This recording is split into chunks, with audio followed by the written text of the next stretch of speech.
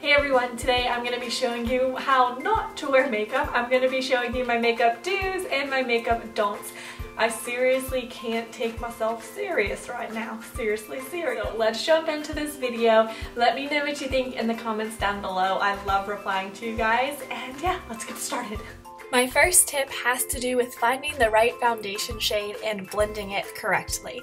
So this could be a bit hard if you're buying it from the drugstore, but it's okay, just buy a few shades. That way you can mix them together to get your perfect skin tone, and also don't forget to blend it down to your neck. Personally, for me, since I self-tan, my face is always paler than the rest of me, so that's why I have a little bit darker foundation. Now this one is super dark. You don't want to make it so dramatic where your face is going to be darker than your neck. And then on this side I also didn't blend it down to my neck, so it's kind of crazy. For my eyes, I like to highlight with my concealer. It's kind of a personal preference, but you don't want to use a super bright, thick concealer and apply too much of it like I did on the right. So I just blended out with my beauty blender, and the left side is definitely more natural, and then when I blend out the right side, it kind of looks pretty good on camera, but in real life it's extremely cakey. This concealer does have awesome coverage though, it's just very cakey if you apply too much and almost too bright.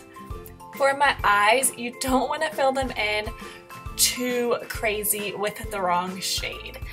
Some people have very thin eyebrows, and that's totally fine, but if you already have decent sized eyebrows, you don't want your eyebrows to look like they're painted on. So that means just going way overboard with the wrong color that doesn't match is really going to draw attention to that. So to fix that, on the left side, what I'm going to do is apply a very thin, natural coat. You could still shape your brows, and if you go outside your brows, that's okay. Just make it look more natural. Like this color just matches my brows a lot better. I'm still able to shape my brows, but they look a lot more natural in my opinion. And of course, you could set your eyebrows with eyebrow gel if you want to really hold everything in place. For bronzer, you also want to use a light hand. I find when you're doing your makeup, everything you just want to apply a very light hand with, because you can always darken it up. So here I'm not going too crazy with my contour, but on the other side I'm just kind of brushing it everywhere, bringing it way too close to my mouth and just kind of up into my forehead and down in my forehead, just kind of everywhere. And as you can see, especially around my cheeks, it really makes it look like there's dirt sitting on my face. It's very muddy, and when I add in a blush like I'm going to do here, it's going to make it even more muddy. So again, I'm applying a very just light-handed blush. On this side it's much more heavy-handed, and it's up to you if you want to apply blush to the apples of your cheeks only, or kind of do the apples of your cheeks and work back. That's kind of personal preference, but just don't go too overboard. For eyeshadow, it's the same thing. I'm applying a very light color and then just building my crease darker.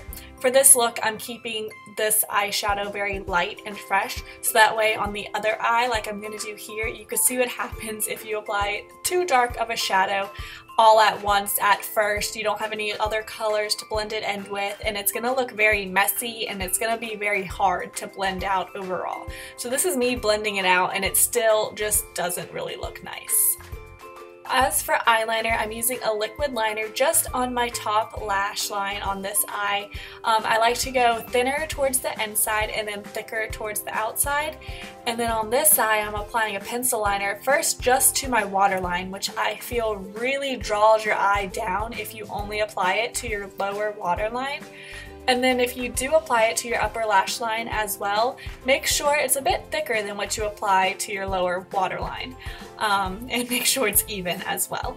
For mascara, I'm applying a thin coat on my upper and lower lashes. Some people don't like to do their lower lashes. I just find it just looks so much better in my opinion. And then on this side, I'm doing it very messy. My lashes are all clumped together. I kind of get some on my eyelid, and if you do, that's totally fine. Just make sure, let it dry, and then use a Q-tip to get it off. For my lip liner, I'm using a very natural color lip liner and filling my lips in. Now on the other side, I'm going outside of my lip and really pressing a lot harder and not so light-handedly. And so it's okay, I guess, for some looks if you're trying to make your lips look bigger, but you really want it to blend flawlessly when you do that, because it can be very tricky and look like you really have fake lips. So again, I used a natural color lip gloss, and this this lipstick is like a concealer looking lipstick. It's just not the right color for me. It just doesn't go well. So there's my final look. I hope you guys enjoyed this video. Let me know what you think. You can click right here to see my last video, and I will see you guys next time. Bye!